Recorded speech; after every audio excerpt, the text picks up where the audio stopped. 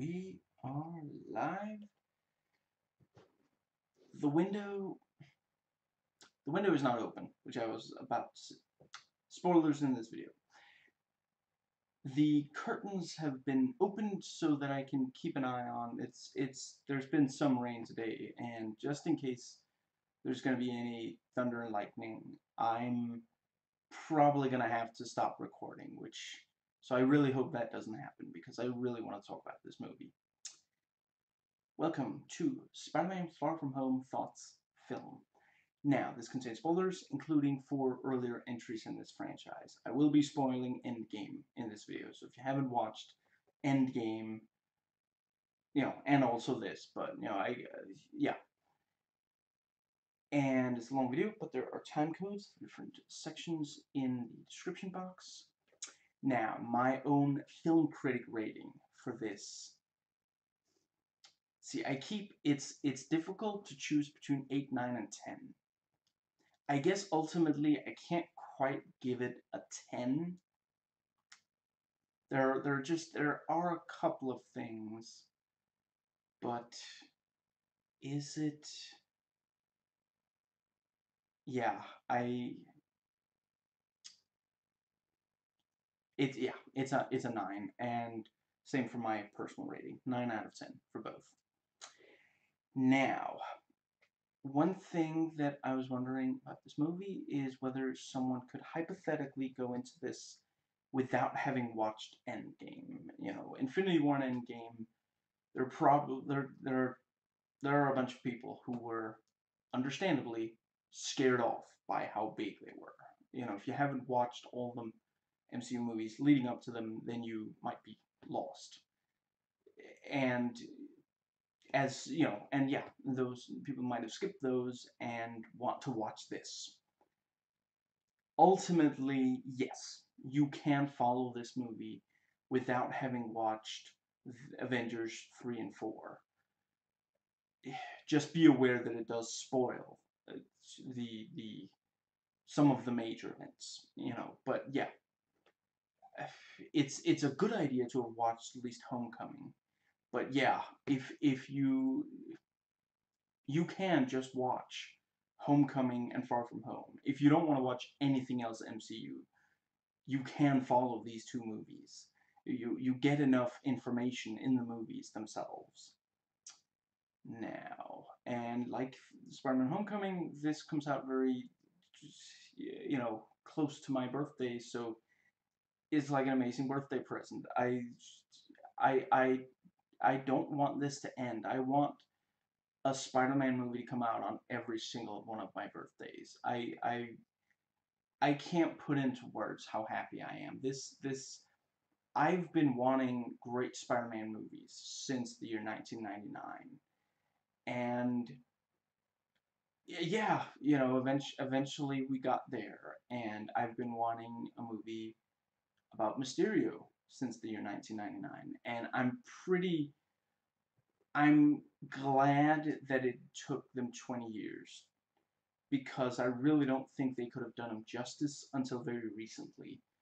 If he had been the villain in Homecoming, that could also have worked, but that movie would have to be completely different. It's perfect that Spider-Man is in this place that is so, far from home, physically, geographically speaking, and he finds just the sequence where the 2 sequences where Spider-Man is completely trapped within Mysterio's illusions are pitch perfect. They are exactly what I wanted when I read the comics. They are, just absolutely perfect.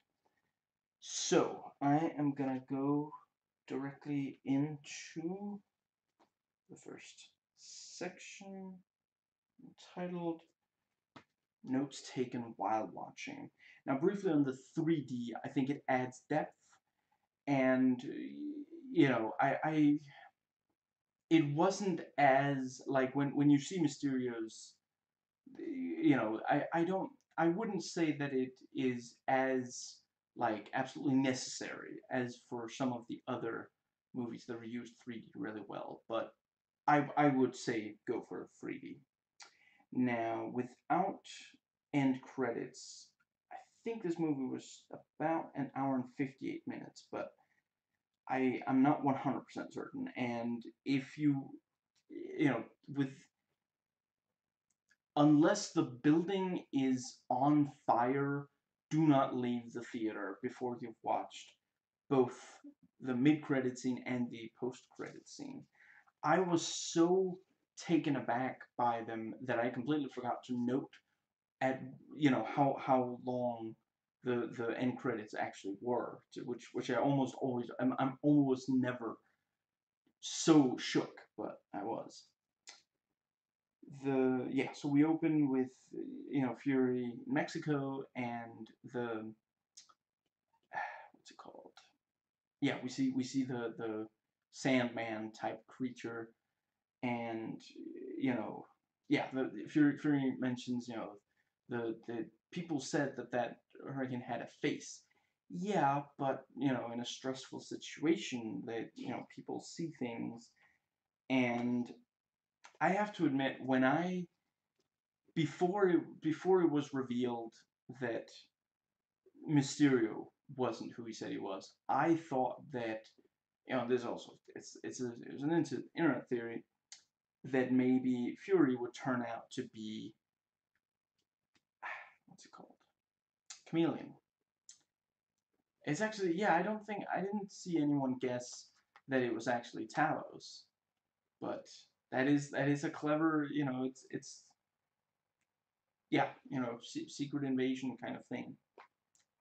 Excuse me. The yeah, and now we're left wondering, has Talos been posing as Fury since, like, I saw, I think on IMDb trivia, someone said, maybe Talos has been posing as Fury since the end of the first Avengers movie, since now Fury got the team together and he had faith in the Avengers, so every single time we've seen Fury since then, it's been Talos. Since the that's I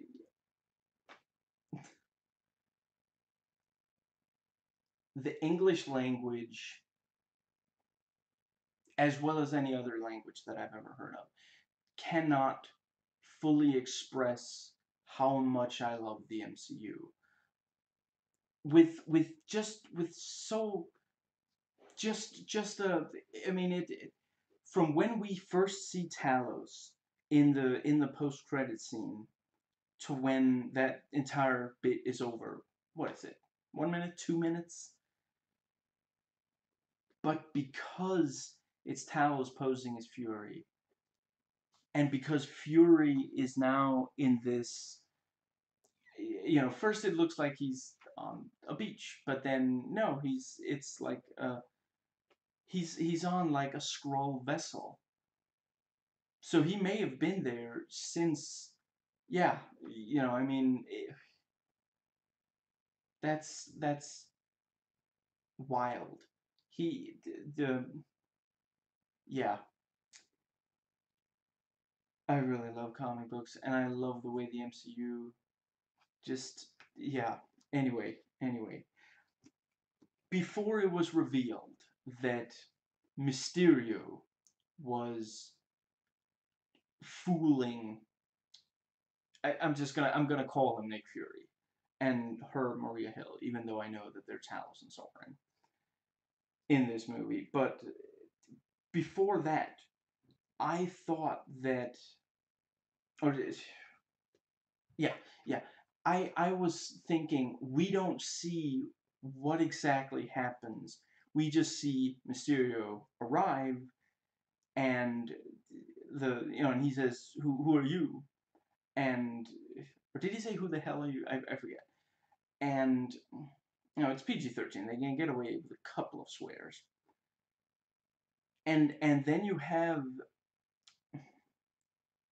I was wondering if it was going to turn out that someone else was posing as Fury and Hill, and that the last time they actually did anything was when they arrived in Mexico. And then Mysterio came upon them and realized I could use their identities for my own benefits, but I probably couldn't trick them, and But instead, it was that he tricked them.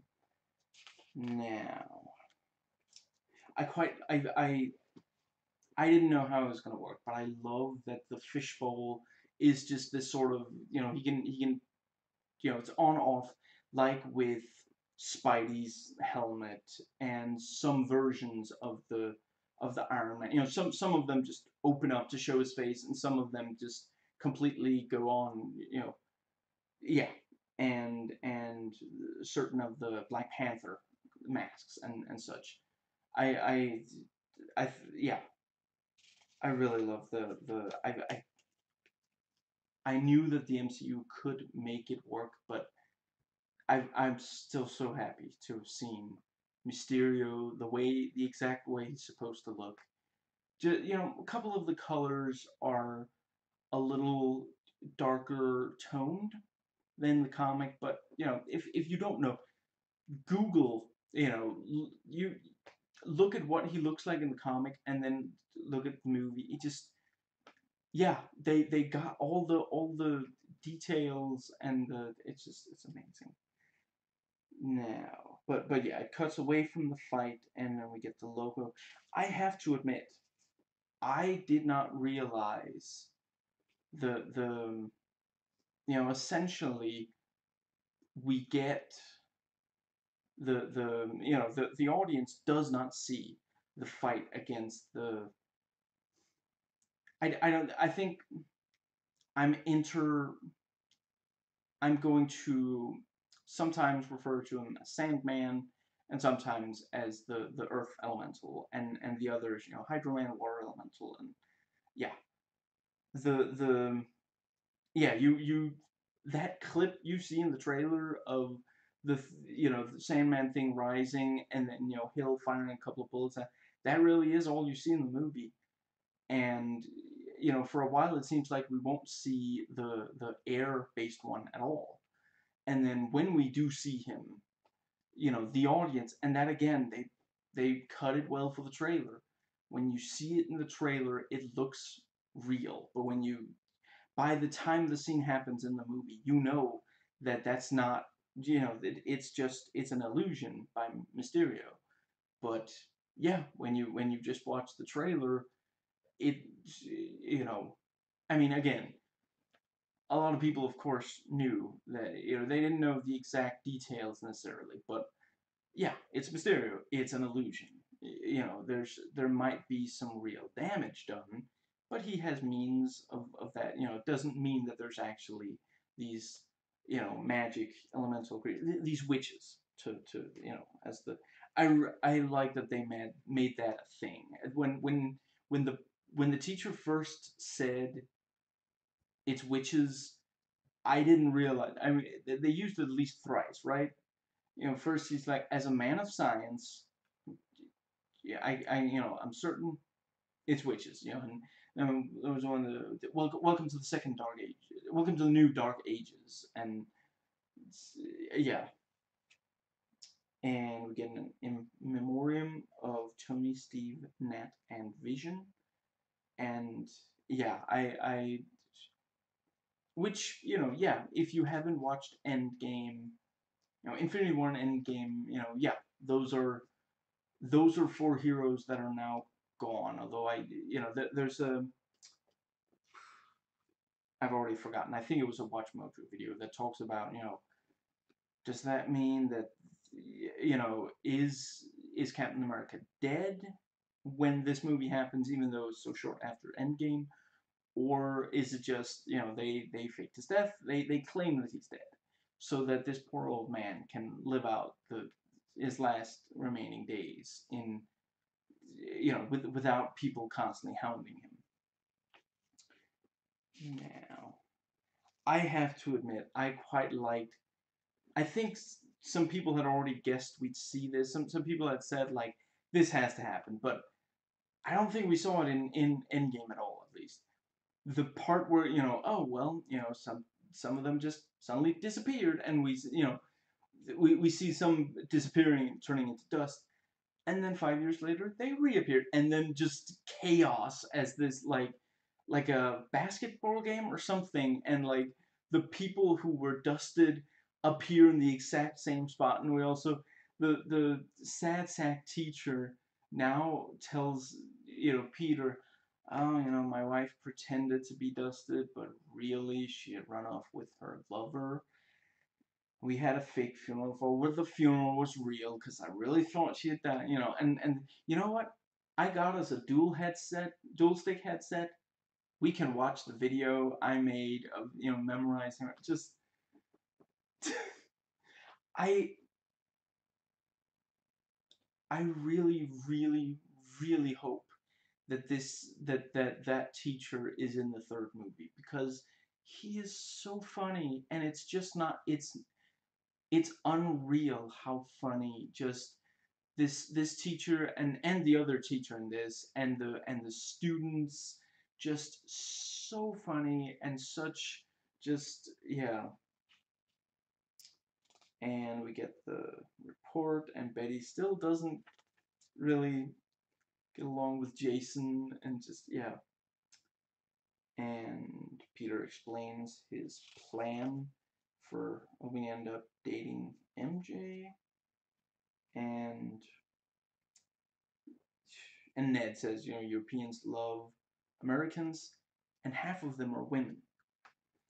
And the and I like the she really loves the Dahlia because of the murder. It's just, of course it's because of the murder. It's not just it's a beautiful thought. No, it's because of the murder, and just yeah. And yeah, MJ is still hilarious. When I did my video on Homecoming, I said I don't know Zendaya from anything else. I think that's how I pronounce it. Apologies if I'm wrong. But every single thing she does in Homecoming is unbelievably hilarious. Every single, sometimes it's just a gesture.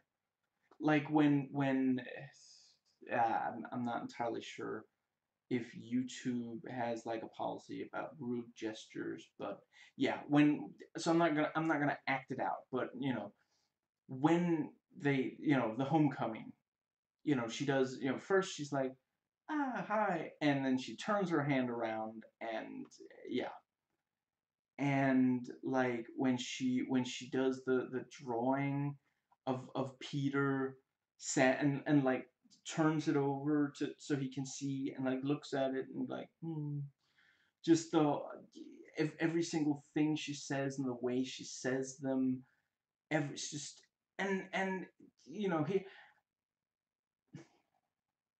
to be 100% brutally honest, not every single thing in this that she did or said was funny. The ones that were funny were hilarious, but the ones that weren't funny were really cute and charming. So yes, I love every single thing that just I there's so many characters in these two movies where I'm just like, can we just make like a trilogy just focusing on these characters? I don't even need there to be super heroics in these movies. I just want to see more of them. That's yeah, it's that's a pretty good sign. It's getting dark now. We have Aunt May and Spider-Man at the charity, and I yeah, Aunt May is still like adorkable, and just yeah, excuse me. I really really enjoy this characterization of her.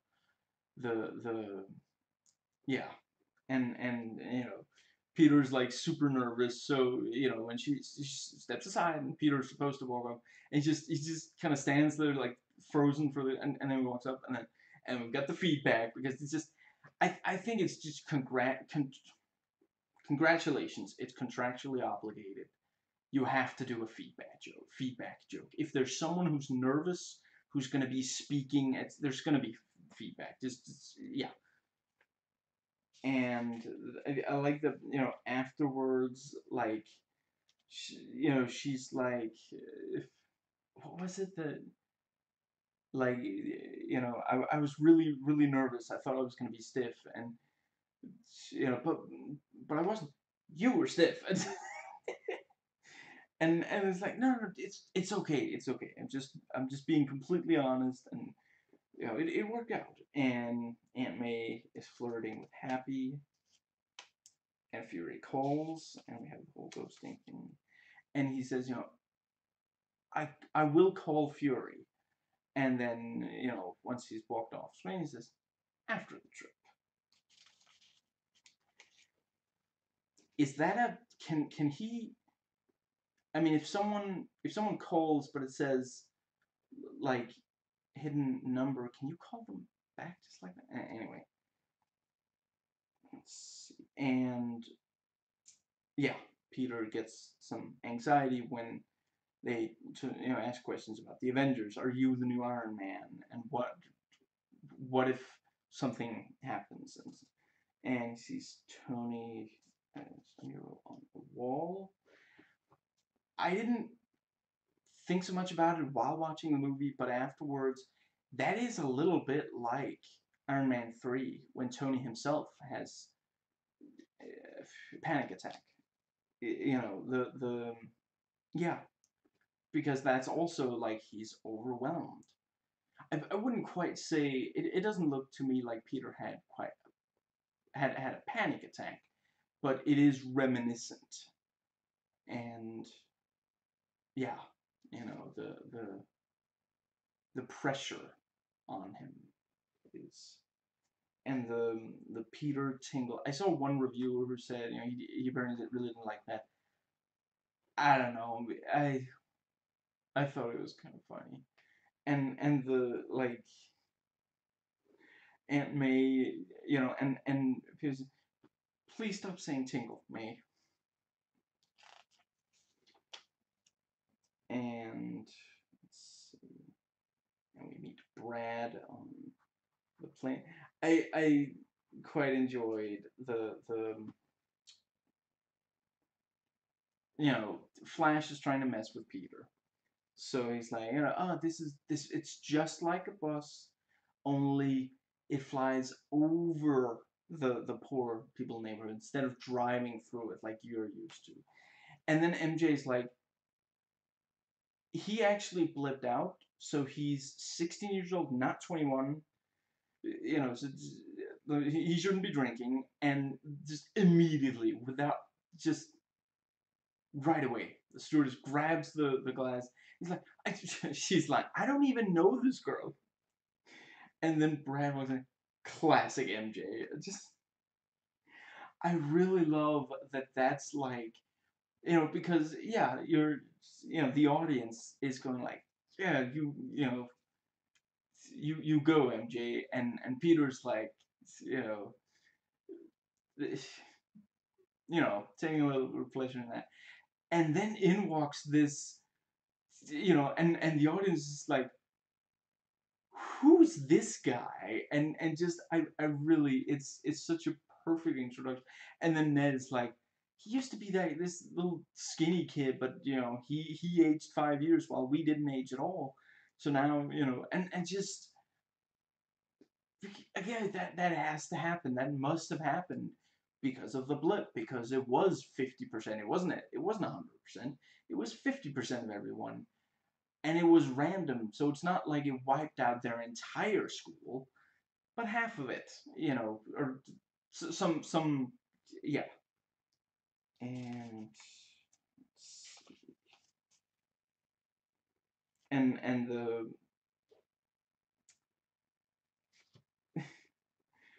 Peter tells Ned, you have to get, if I yeah, if like, okay, convince him to swap places so that I'll be sitting next to MJ. And Ned goes up and tries to, and the it's just it's really funny how the whole because I didn't see where it was going. It's a it's a it's teen love in a teen comedy, so it's gonna get messed up somehow. We know that, and we know what Peter's hoping will happen, but we don't know exactly how. So he walks up, and you're just I mean, it sounds decently plausible. Okay, and I mean, it's almost also like please take the hint, kind of like you know. I mean, Ned, if we remove all the specific words, basically Ned goes up and asks if Betty could switch places with Peter. So right there, that's Betty. She's a smart girl. We know that. We haven't spent a lot of time with her up to this point. I'm glad she had as much to do in this movie as she's really charming. She's really funny. But she's clearly a smart girl. So the moment she hears that, instead of saying out loud, Peter is allergic to perfume, she should internally monologue, Peter wants to sit next to Mary Jane. And at that point, fair enough, maybe she, goes through some kind of like, evaluate, would MJ like that? Or would she prefer I stay put? To be fair, maybe that's it. Maybe she's really quickly and she's like trying to call BS on his story, like MJ wouldn't like me moving. If I if I point out that the story doesn't make sense, he's gonna back down. Maybe that's it. But they yeah they go over a little bit, and then the teacher hears, and he's like, oh, that's no joke. It's gonna break out. Oh, I know this. You know what? We're doing this.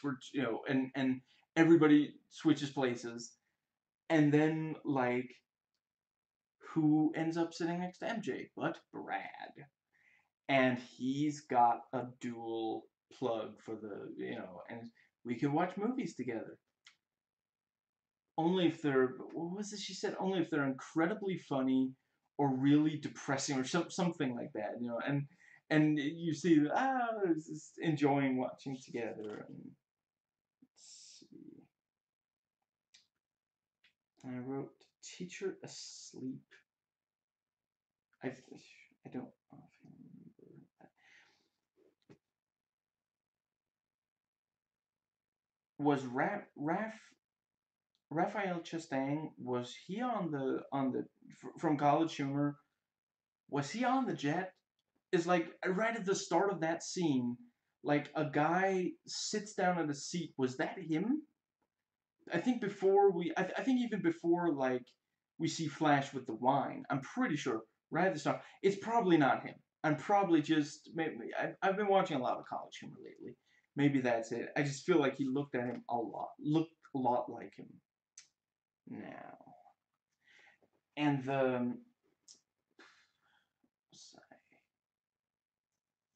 there was something else. Anyway, and Betty and Ned together are just really hilarious and genuinely cute together. Like that was the thing. Like so yeah, who ends up sitting next to each other but Ned and Betty, or um, Bed or Nettie.